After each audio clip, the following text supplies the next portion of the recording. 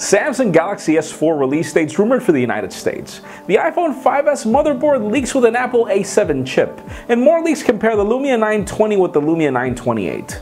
I'm Jaime Rivera, completely devastated and praying for all those affected in the Boston Marathon tragedy today. This is Pocketnow Daily.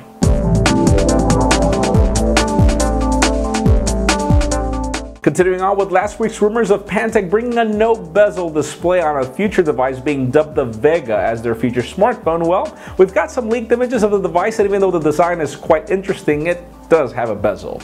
Sadly, apparently companies have not figured that out, but we know that this will most likely reach AT&T as this is their current carrier partner. And even though previous devices in the past from Pantech haven't been all that hot, well, this design is actually quite nice. Let's see what they bring. Now let's talk about the Galaxy S4. We know a lot of you are still trying to decide if you get the HTC One or the Galaxy S4, and new rumors now have the device being released on AT&T on April 26th, on Verizon on April 30th, and then we've got it on T-Mobile on May 1st. We don't have a specific date for Sprint just yet, but just stay tuned, keep your wallets ready, because we will definitely have all the review coverage that you need to help yourself decide which is your next phone.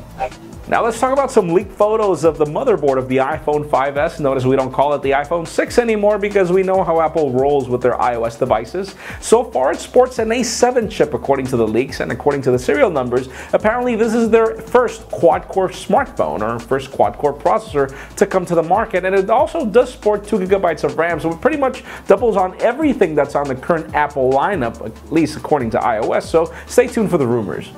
Now let's talk about the Nokia Lumia 928 rumors. Obviously this is no longer the catwalk, this is the device coming to Verizon, and well, it was compared to the Lumia 920 recently. It is actually a little bit taller than the Lumia 920, but also aside from that, it does not sport the LCD display that the Lumia 920 had, which was actually quite good. It's now sporting an AMOLED display, which is kind of an interesting shift. We still don't have any dates for this device. We don't even have a release for the phone on Verizon, but stay tuned, it'll most likely happen very soon.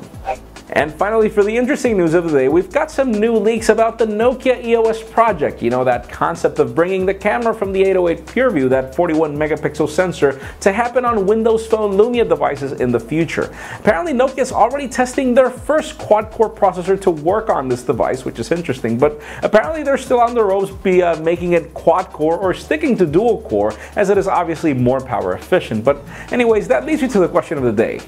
Would a 41 megapixel camera make you want to switch to Windows Phone or stay at Windows Phone if you're currently disappointed for some reason? In my particular case, honestly, Windows Phone still has a lot of things to fix for me to actually want to stay within Windows Phone, but leave us a comment down below. Is that 41 megapixel sensor something you would like to see on your future smartphone next year? Of course, for an earlier scoop of everything that's happening in the smartphone and tablet world, make sure you follow us on Pocketnow.com and subscribe to our YouTube channel as well. Please give this video a thumbs up if you like what you saw. I am Jaime Rivera. Thank you very much for watching, and our thoughts and prayers again go for all the families of those affected in Boston. This is a real tragedy, a really sad day for the United States, and for all of us fellow runners out there.